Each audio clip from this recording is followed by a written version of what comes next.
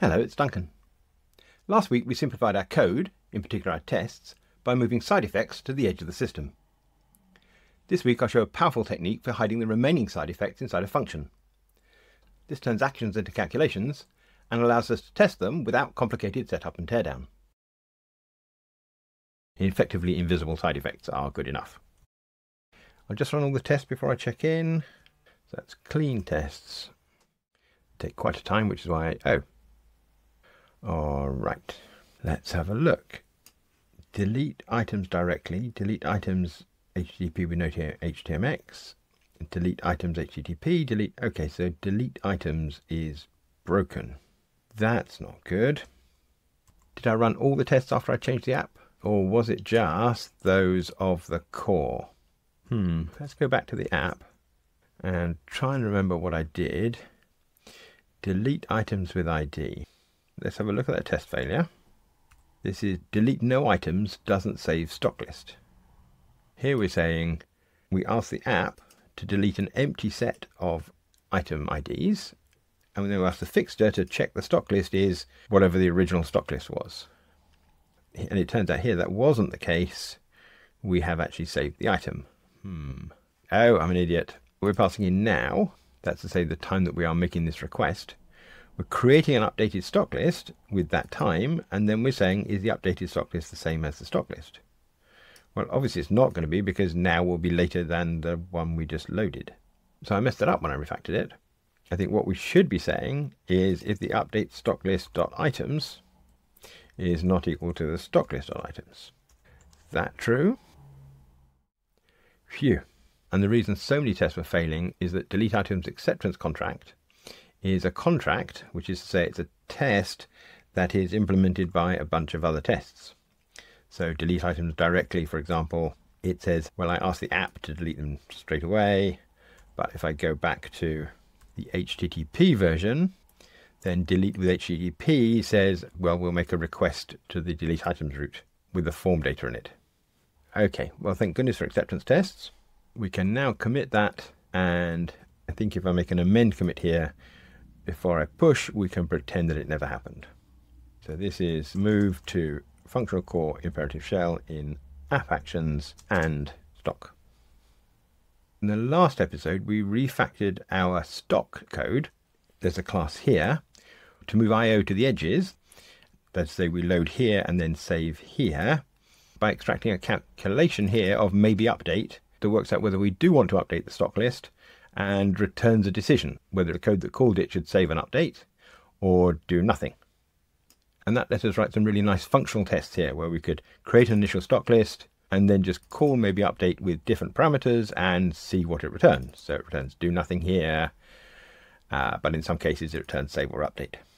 That's in contrast to our original test, which is down here, which, because it tests the whole of stock list, load and update stock list, has to capture the side effects somehow. So we have to set up some in-memory items, and we have to run in transactions, and we have to sense what was actually saved by loading it again from the in-memory items. So there's this complicated interaction between the fixture that we set up here, all the state that the test requires, and a particular test. And we only have one test here because that interaction is so complicated. Looked at in terms of actions and calculations, we have a couple of actions here, this load and update stock list, and this load, so they have to happen in a certain order. What we're going to do today is translate these actions into a calculation. And we're going to do that by hiding the effects of the action from being visible externally. I think that will make sense later on, so let's just get on with it. The first thing I'm going to do is take this state here, which is currently in loading and updating stock tests, and push it into another class. And I'm going to call that a data class, and I'm going to call it fixture, because that's what we call test state.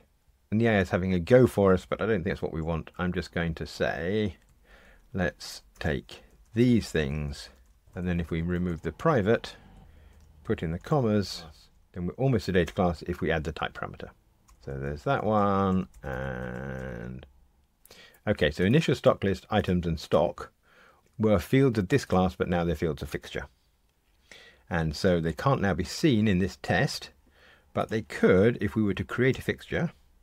So I'll say val fixture is fixture. And now we can say with that fixture, to make it inside the block a receiver, like that. And that compiles and passes the tests. Note that we're now doing manually what JUnit does automatically when it runs a test.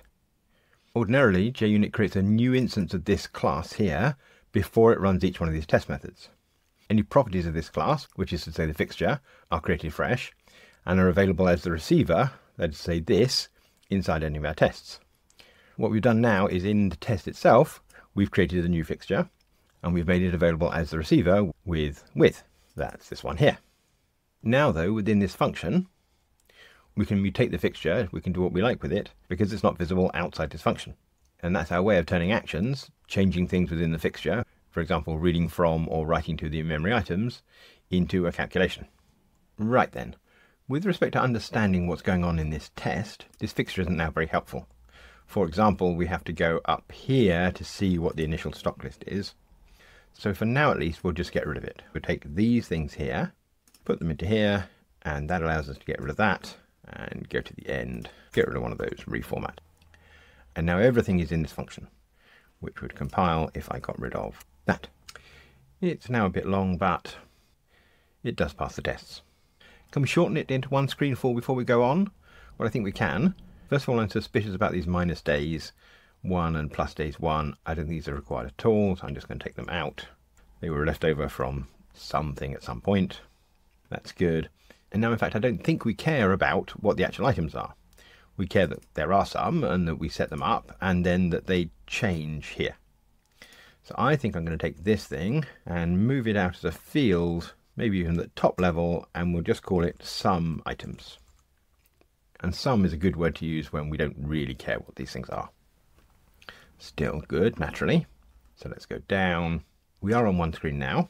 Let's look at the function of these lines. This first one here is setting up our initial stock list.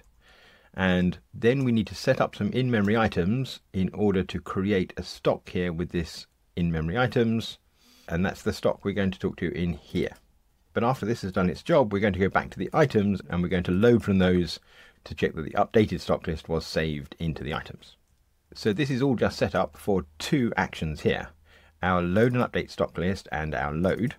But there's also another thing in here, which is sort of actiony. It's this assert equals, and they're actiony because they'll throw an exception. And if that's true, for example, then this code here, this bit, will never be run. So on a bit of a whim, I'm going to remove the assert equals from inside these blocks to outside.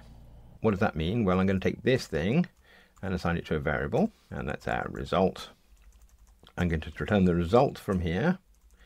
That allows me to say val result equals items in transaction. And now I can pull this out of there for the same effect. And a nice side effect of that is because this is less indented, I can make these on one line. Okay, we'll do the same thing here. So we'll say this is a variable. And what's this? Well, it is the next state. It's the state of the system after we've run the tests. So I'm going to put that in there. I'm going to return it from here. And I'm going to say val next state is that thing. And pull this out of there. Right. Marvelous. Inline that. And now what I'm going to do is I'm going to move the two asserts to be together. So we'll do all of the actions here, followed by all the checking down here. Oh, and it seems I didn't inline that one. Now then we can group these lines according to their scope. So really this expected updated result, we can cut out of there and put down there. And this items and stock, we can take out of there and put there. I wonder why IntelliJ thought that I didn't need the types of those other variables, but do need the type of that, because I don't. Why have I grouped these things together? Well, it's because items isn't required down here, and neither is stock. So the actions that happen to items, the loading and the saving that happens in here, and the loading again that happens in here, are entirely confined to these lines.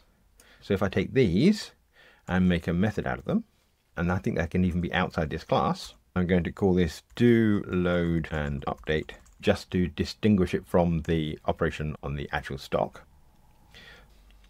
So in here we have something that takes a stock list and a time, and it sets up all the fixture stuff in here that it needs to call this operation and check its effect. And because that is all in here, this is now just a calculation. It will always return the same pair given the same initial stock list and the same instant. All of the non-purity is hidden inside here. Because these are local variables, nobody can ever see them, and that makes this into a calculation.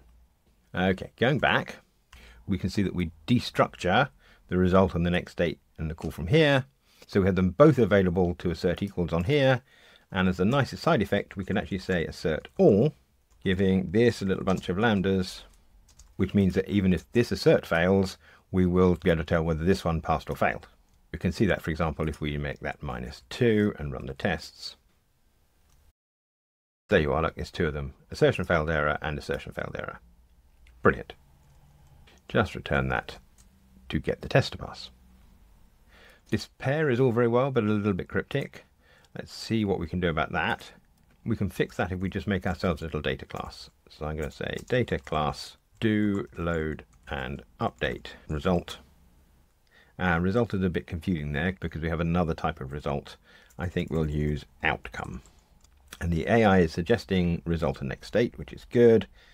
I do think though the next state can't actually be a failure. It can only really be a stock list. So let's take that, go to there, and we'll go down into do load and update and say I want you to return a do load and update outcome given the result and the next state on failure. Well, we know that can't happen, so we'll put an error in there.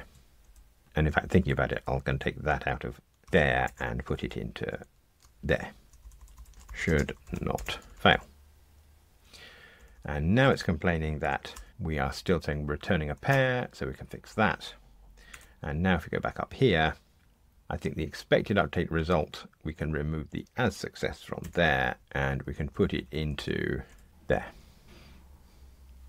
Good. So let's see how readable this test is. We set up an initial stock list. I think that's now short enough to move on to one line if we got rid of that. We set up some sort of time, which is the first time the next day. Now we pulled everything together. I think it's obvious that that should really be the very first instant of the day. And that does work. Now we make a calculation of what would happen if we loaded and update that stock list given that time. We then say what we expect is this stock list, and we check that stock list is both the result here and the next state here. I think we might rename now to be first instant of next day. And now the thing that stands out is this horribleness here. What I'm really aiming for in these tests is something that I might be able to show to the customer or the software team, a business analyst say, and have them squint and say, yes, that's what the behavior of our stock should be. This map then really isn't helping. But if we were to take this thing as a method, we'll put it up at the top and we'll call it with quality decreased by. Turns out there's another one, which is handy. Let's get rid of that. And now it's going to see this. This is taking in a stock list, but I think really wants the items. So let's make this take items, which is a list of item. Not a great refactor this, but I can take that. And now I want to make this a parameter as well. So that is my quality change. That seems to have crashed IntelliJ. Ho hum. Well, it is the early access, so I guess we'll let it off. Now let's go to the callers. This should be initial stock list of items, which in this case is just some items. Maybe that would be clearer. I don't know. Go back here, and now we'll make this the receiver. So that's now a list of items with quality decreased by something. Go and see it in context. And so our expected updated result is a stock list with the items is some items with the quality decreased by 1. I think we might now remove all the argument names, put those onto one line, and we have quite a sweet little test. That passes. And now that our test is so much simpler and all in one place, I think we might be able to duplicate that and write the test for does not update stock if last modified today. So in this case, our boundary is an initial stock list saved at the very beginning of the day. So we'll move those to 0, 0. And the other boundary is the very last instant of that day. So that will be our 23, 59, 59, 0.999, as many as we can be bothered. And this is now last instant of same day. We load an update, the initial stock list on the last instant of the same day, and the expected updated result. So let's say that is expected not updated result, and that should be our initial stock list. The thing we get back should be the expected not updated result, and the state should still be that. Are we right? Wonderful. This technique of hiding all of our mutation inside a function is a really powerful one. Here it's happening in memory, but we can make it work with I/O, providing nothing outside the function can see the effects of our writes or change the effects of our reads. So we can often write into a private temporary directory or set up a whole database table that nothing else knows about. Effectively invisible side effects are good enough. On the subject of effectively invisible, one thing that occurs to me is that while we're looking at the next state here, we don't know for certain that this code doesn't save the stock list that it's just loaded. Just that what we get when we load is the same thing as was saved. Looking at the code, you can see here that when the decision is do nothing, we don't save, but it would be nice for the test to enforce that. So next week, we'll see how to change this code to check that. And we'll also look at a technique that allows us to document the different phases of a test. You probably work with somebody who puts in given, when, then comments, maybe even with a space there. I personally prefer code over comments, so we'll look at a cute trick that allows us to remove those. If you'd like to see that, then subscribing to the channel is the easiest way. If you're clicking around anyway, then hit the thumbs up. And if you like this content, then I think you'll enjoy the book that I wrote in that price called Java to Kotlin Refactoring Guidebook, details of which are in the show notes below. Thanks for watching.